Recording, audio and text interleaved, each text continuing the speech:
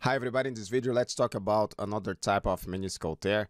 Let's talk about the meniscal flap tears. There are two types of meniscal flap tears, the vertical flap tear and the horizontal flap tear. Both are unstable lesions. So let's talk a little bit more about these lesions right now. And the first one, the vertical flap tear, that's also known as the parrot beak tear. It originates as a central radial tear that propagates longitudinally towards the periphery of the meniscus. So it starts as a radial tear and it turns to a longitudinal vertical tear, okay? So if it is located at the inner third of the meniscus, the circumferential fibers are okay, so this is not too bad. But if it goes to the periphery of the meniscus, it compromises the circumferential fibers. But the bottom line is they are it is an unstable lesion and it needs to be treated most of time surgically, okay? So how we will see the parrot beak or the vertical flap tear on the MRI of the knee. So in the short axis of the lesion, so here there is a parrot beak or vertical flap tear at the posterior horn of the meniscus. We can see the marching cleft sign, okay? So in this first slice here, we can see the cleft sign here.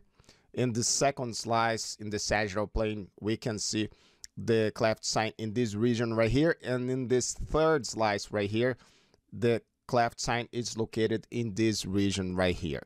So this is how we will see the lesion on the short axis of the meniscus, and on the long axis of the meniscus, on the long axis of the lesion, we can see a cleft sign, sometimes a marching cleft sign, and sometimes the slice will pass through the lesion. It will be parallel to the lesion, and the only thing that we can see is that the meniscus is blurred.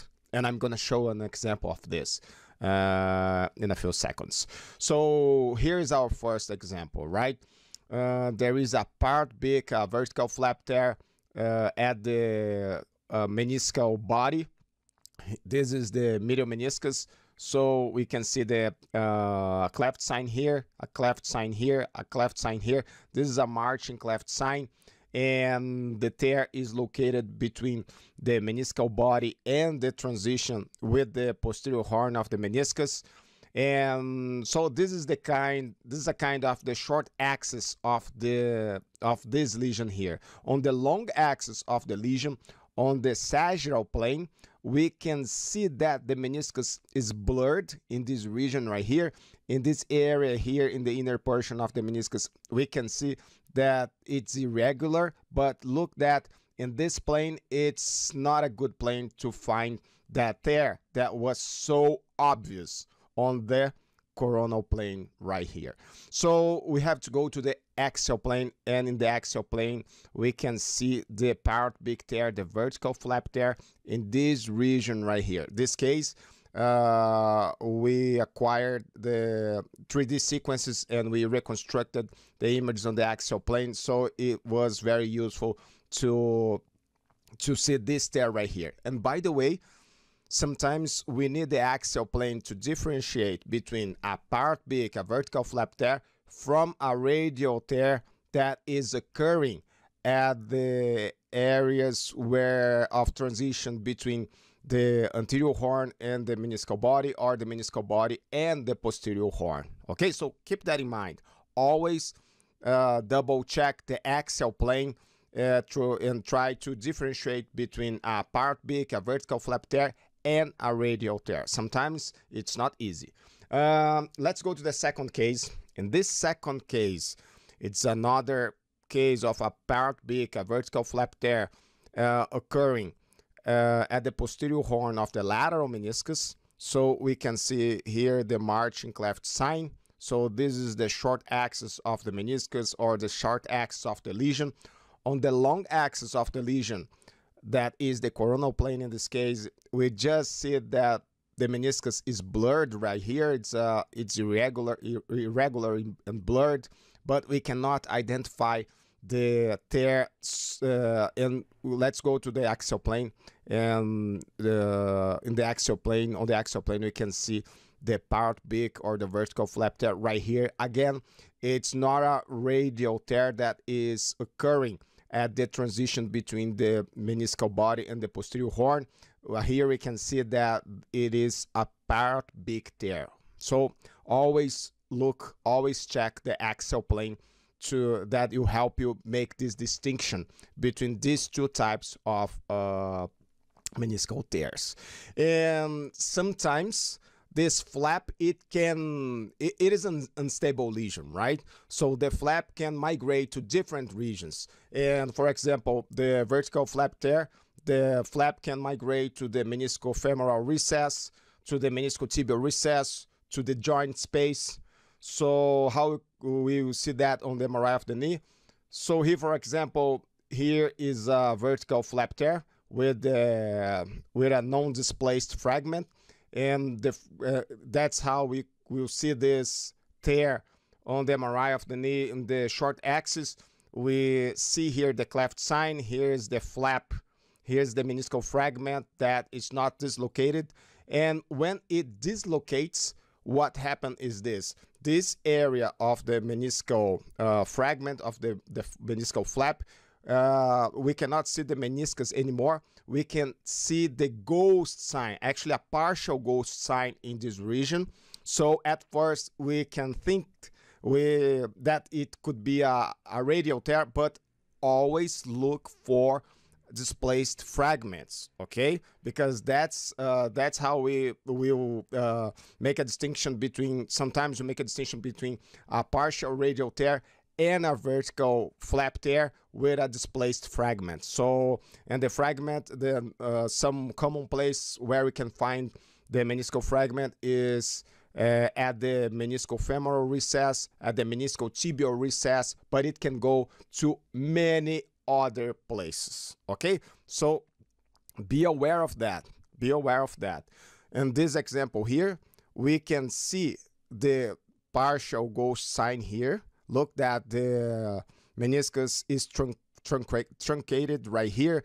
There is an amputation of the inner portion of the meniscus, and it could be a radial tear, but you have to look for the meniscal fragment. And look here, we can find the meniscal fragment that is displaced to the meniscofemoral recess, or the upper gutter or the superior gutter right here. So, and by the way, there is a paper that they call this fragment that goes to the meniscofemoral recess, they call that the apostrophe sign, okay? The comma sign is when the meniscal fragment goes to the meniscotibial recess, and when the fragment goes to the meniscofemoral recess or to the superior or upper gutter, they call that the apostrophe sign.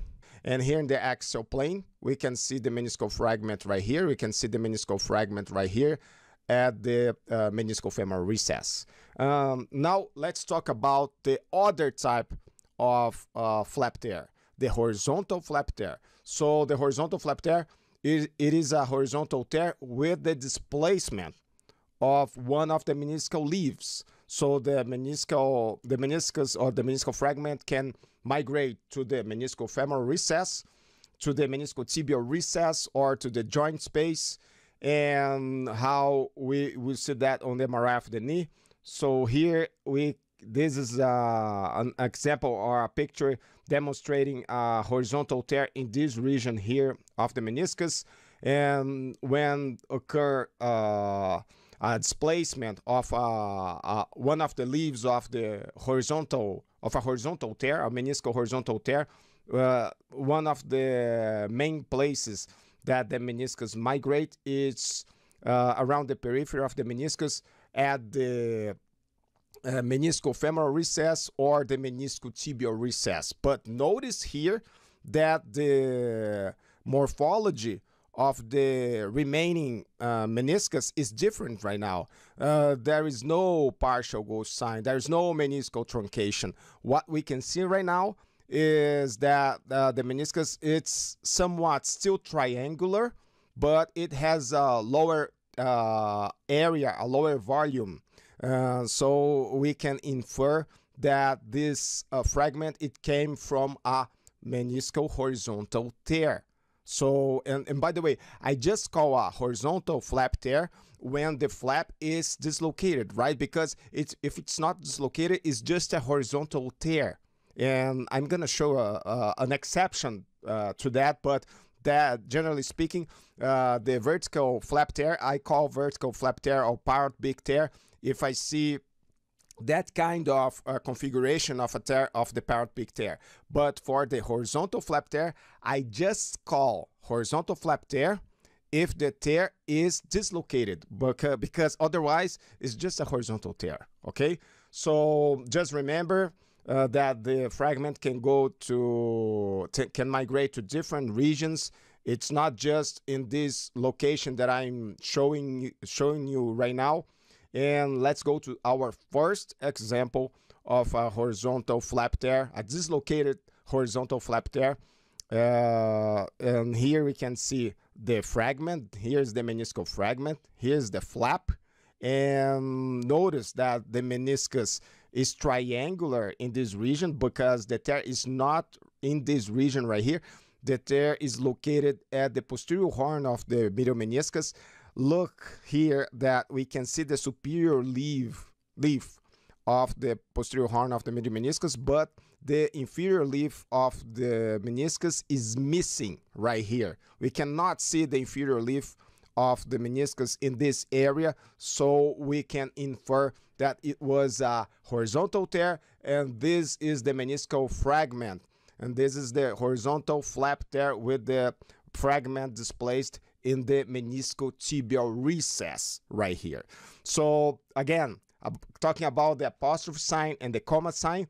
This is a comma sign. And by the way, in this paper right here, they have just described the comma sign and the apostrophe sign for vertical flap tears. And here I'm showing you cases of comma sign. I'm going to show another case with apostrophe sign, the next case, that it came from a horizontal tear as well. So the comma sign and the apostrophe sign, it can occur with the horizontal flap tears as well, not just with vertical flap tears. And here, continue showing this first case right here. In the sagittal plane, we can see that the inferior leaf of the posterior horn of the medial meniscus is missing right here, and we can see the meniscal fragment right here. So that's a dislocated horizontal flap tear. But when I call a horizontal flap tear, I'm inferring, almost always inferring, that the fragment or the meniscal flap is dislocated, because otherwise it's just a horizontal tear. And here in the axial plane, here is the meniscal fragment right here at the meniscotibial recess. And let's go to our last case. In this case, it's another case of a horizontal flap tear. Look, there is no ghost sign, no partial ghost sign. The inner portion of the meniscus is not amputated, it's not truncated. We can see that the meniscus still preserve its triangular morphology right here, and we can see a superior meniscal fragment going to the meniscofemoral recess right here. So again, this is a apostrophe sign coming from horizontal tear and not from a vertical flap tear. And here in the sagittal plane, showing the fragment right here, and in the axial plane, the fragment is located in this region right here. So final tips, last tips about this video. The dislocated meniscal flap or fragment can migrate to different regions: meniscal recess, joint space, intercondylar notch. Here I just have showed you one of the most common places where we can find the fragments of a flap tear. Parrot beak tear, vertical flap tear, and radial oblique tear, they mean the same thing, okay? And use the term horizontal flap tear if the meniscal fragment is dislocated and you recognize that it came from a horizontal tear, okay? Because otherwise it's just a horizontal tear. And of course, there are some exceptions. Look, this case right here, it is a horizontal tear, but we can appreciate that this horizontal tear, it comes back to the inferior articular surface again. So we can see that here we have a flap, we have a meniscal fragment right here. So in cases like that, that's rare, okay?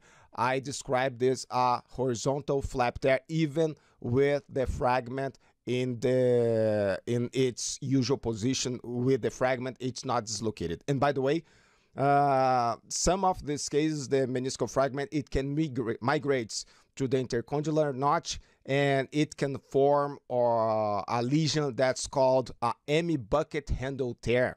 I'm going to talk more about that in the video about the bucket handle tears, but just to spice things up a little bit at the end of this video. So that's it for this video. Thank you for your attention. Have a great day and see you in the next video.